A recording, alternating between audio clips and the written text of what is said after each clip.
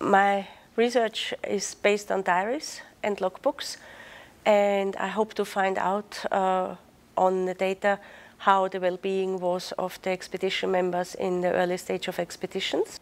A side effect of this is also that the data I can reveal can be also used by scientists to fill in gaps on their instrumental data. Though I speak from the Antarctic expeditions mainly, but I have also experience from the Arctic expeditions.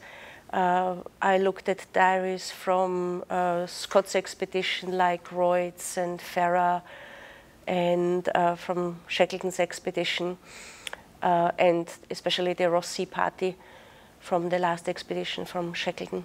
It's about the well-being and the social history, but also about the environmental history, how environment can have an influence on people.